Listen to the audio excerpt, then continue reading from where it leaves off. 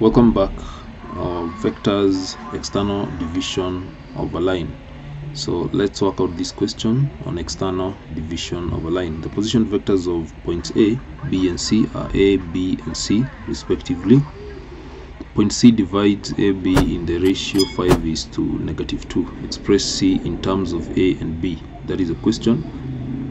The first thing you're going to do is to locate diagrammatically the position vectors of A, B and C. So let's begin by doing so. So I will draw these points. So we have, that is point A, and then this one is B. Then we have C dividing this line AB externally, so we're going to locate C outside AB. So getting the position, if this is point O, to get the position of that is C, that will give B, and this one will give A. So OA is A, OB is B, and OC is C. Now having that, now let us indicate the ratio. C divides AB in the ratio 5:2. So 5 will be the distance between A and C, that will be 5. Then B to C will be -2. Now having that, there are two methods that you can use to get to express C in terms of A and B, and I'm going to work out the two methods right away. So method one is whereby we are going to use the ratio theorem. And in using the ratio theorem, I will let this 5 be denoted by M, and this -2 will be M.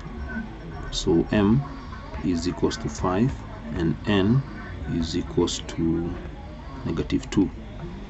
So using these to get OC, this is what you're going to do. So M divided by, this is now how the ratio theorem works, M divided by M plus N, and then this one will be multiplied by vector B plus N divided by M plus N multiplied by vector A. So now we can substitute these values, whereby we have M is 5, then M plus N will be 5 plus -2, which will be 3, that is B, plus N is -2 divided by 3 multiplied by A. So when you simplify this, you will get this one as 5/3B minus 2/3A. So that is how we get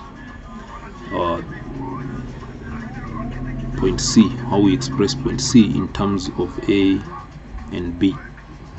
Now that is method one. Method two, doing the same, and this is how we are going to work out. So we want to move from O to C. So the route that we're going to follow is O to A. So OC will be given by O to A, then A to C. So OC is given by OA plus AC.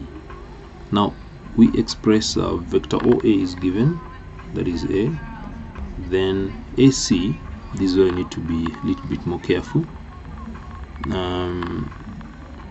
AC, look at the distance AC is 5, so that is 5, then divided by, since AB is the one that is being divided externally by point C, then this distance AB will be 3.